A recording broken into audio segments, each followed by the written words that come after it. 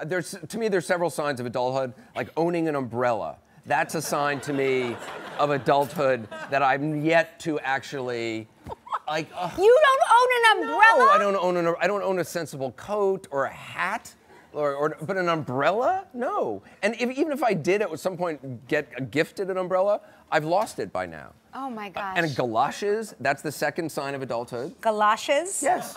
Galoshes? Isn't that what they're called? All of my children have galoshes. They're not adults, they're children. To put over like their sneakers? Yes, they have galoshes. Please, there's no, you think they're wearing galoshes. Your kids are not wearing galoshes. They own galoshes. And the third is having a mailing list and sending out like Christmas cards and like family flyers.